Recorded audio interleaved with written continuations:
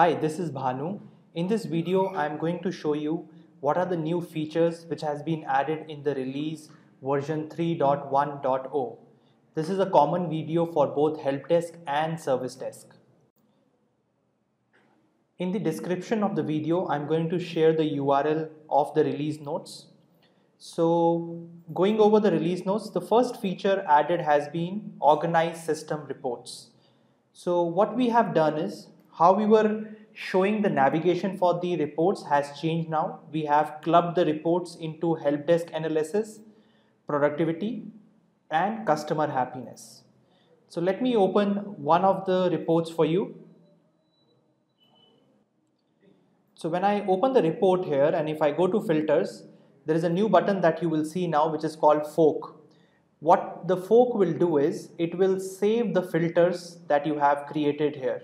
So whatever filters you have chosen here, using the fork you can give it a name. And I can choose if I want to share this with all my colleagues or I want to make it private only for myself. So I've created this report and saved it. And now if I go back to the reports, I can see the new saved filters here. So this is the additional feature that has been added to the reports, which was not there earlier. So the filters can be saved now. Next feature which has been added is improved form builder. So if I go to admin panel and the form builder, so here what we have done now is we have clubbed all the three forms into one. The ticket form, organization form, requester form has been clubbed into the one form, and we have separate tabs for all of them. Also, if you notice here, the UI of the form has changed. So it's much more user friendly and easy to use now. And let me go back to the release notes, and if you see here, it's written here, managed all your form from one place, improved UI in the forms, improved handling of nesting fields and the child fields. So these are the additional fields that has been added, the additional features that have been added to the forms. It's more user friendly, plus you can handle them from one place, plus the child field adding has become much more easier. The next feature that we have added is the WhatsApp integration. Now Faveo supports a new channel which is WhatsApp.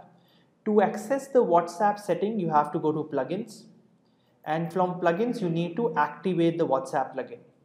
After that you can go to the settings page, and here you can configure your WhatsApp settings.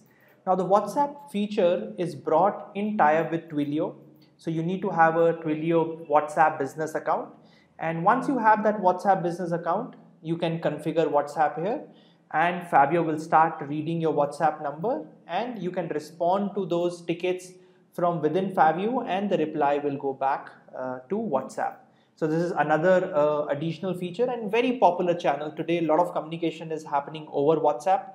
So it looks like a very popular channel and a very useful channel that can be used now for the tickets.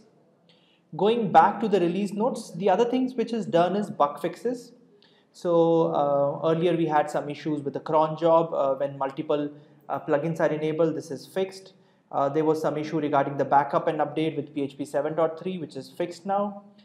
Some attachment issues for certain mails were not being picked up. It's mentioned in the release note in detail. That is fixed. The PDF generation issue is fixed.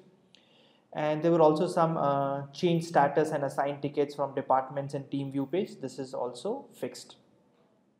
So this is pretty much for today. I highly recommend that you update your Faveo copy to the latest version and enjoy these new features and along with the bug fixes.